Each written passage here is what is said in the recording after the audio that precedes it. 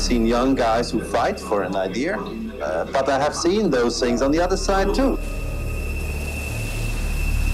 Politicians who say, you were right, you were wrong. I remember that something very important was happening.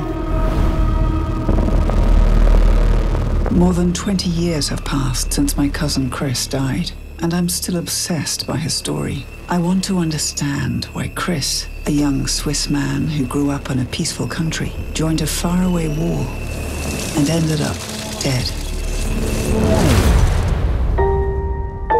They returned your notebooks with your body, reports from the war. Cristian era una persona que te decía, cuando veía un muerto civil, se preguntaba, ¿están matando civiles? Esto no es una guerra. Journalist, don't shoot!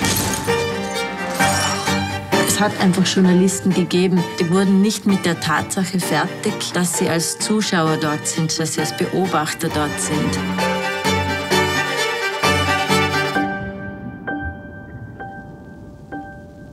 You threw yourself headfirst into the mayhem of war.